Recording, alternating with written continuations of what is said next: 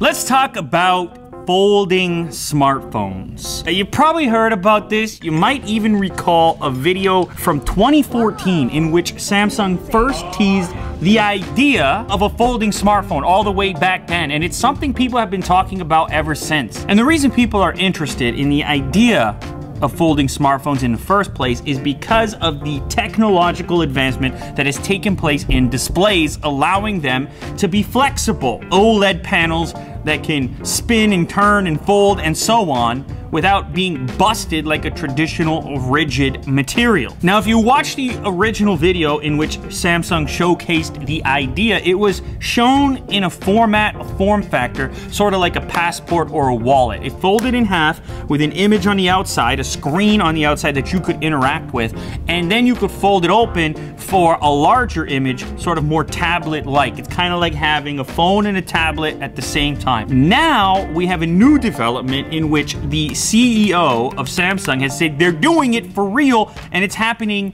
this year. Happening in the sense that they're gonna announce it, I guess, because he said they're targeting the Samsung Developers Conference in November. That means come November, we may be able to set our eyes on the world's first folding smartphone. Now, granted, there was a folding smartphone previously, but it was a bit different than what we're talking about here. So I made a video a little while ago on the ZTE Axon M. That's sort of more like two phones sandwiched together with a hinge. Here it is.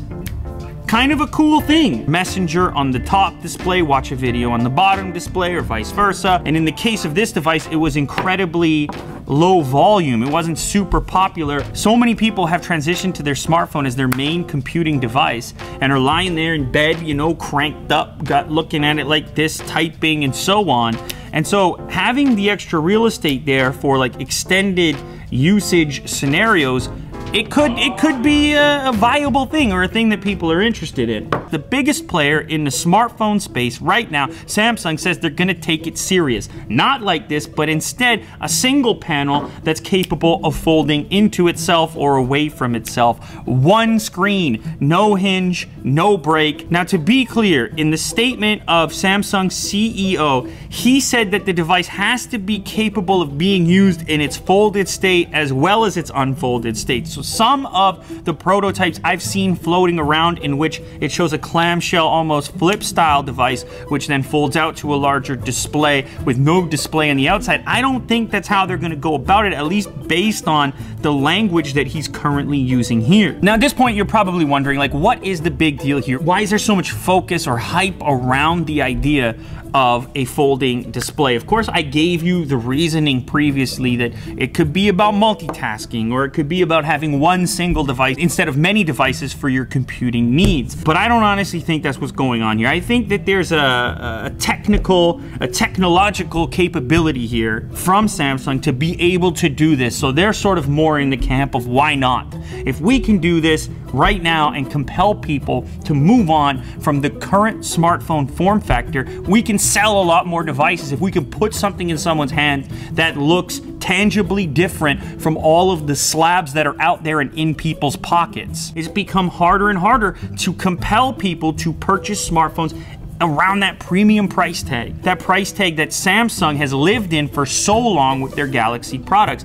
Now, speaking of price, the rumor for this potentially folding smartphone is somewhere between $1,500 and $2,000. So they want the premium sticker. They're gonna have to deliver something significantly different from what's happening at the lower end of the market. Now, the reason for this speculation on my part has to do with sales figures and the fact that many competitors at the lower end of the market have been climbing up the ranks and getting closer to Samsung in terms of market share. Companies like Huawei and others, Oppo and so on. The CEO of Samsung also said that they are going to have a greater focus in the upcoming year on more mid-range competitive devices with a lower sticker price that can deliver value to compete with all these upstarts, including the phone that's in my pocket right now from Xiaomi in the form of the Pocophone F1. Now, another area of interest for me with this particular story is the idea that Samsung is the perfect company to do this. And the reason is, and I'm sure many of you are aware, they're sort of the top dogs in the OLED display space when it comes to smartphones. Many other manufacturers that they compete with rely on them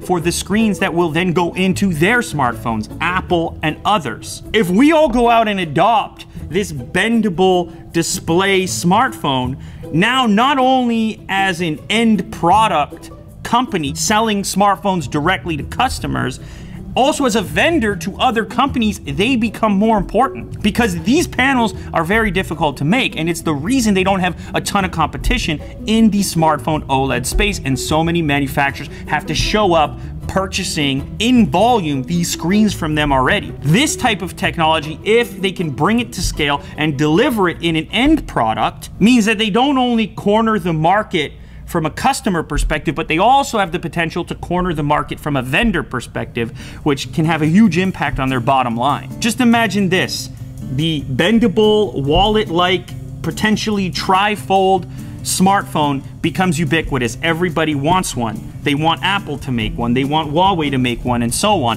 Where do those companies end up? Who has the tech that they need? It ends up back in Samsung's pocket. So maybe this is a bit of a bet with a farther or a longer or a bigger forecast, a bigger puzzle in mind, where they're like, if we can do this, we must do this. Even if the immediate use case scenario is not there. Even if the volume at the start might not be enough to justify the investment in R&D. So they can kind of stake their claim as the leader in that particular technology, OLED panel technology. They're already there right now. It would make sense to go ahead and extend that lead. As a customer, as a guy who uses smartphones, all these prototypes that I've seen of this bending phone, it doesn't seem fully fleshed out right now. You feel like you may end up with a bigger form factor, you may end up with something fatter, with a huge display like that. I mean, generally in terms of a tablet, you need a huge battery to power it up for any reasonable amount of time. I can see all kinds of potential pitfalls with this type of design. My intuition at this time is pointing in the direction of some strong compromises in exchange to just have this thing fold. So from an end user perspective, I'm having a hard time believing that people are necessarily clamoring for this. But from a vendor perspective, if I'm Samsung, I'm like, I gotta put this thing out. We gotta get to the moon first.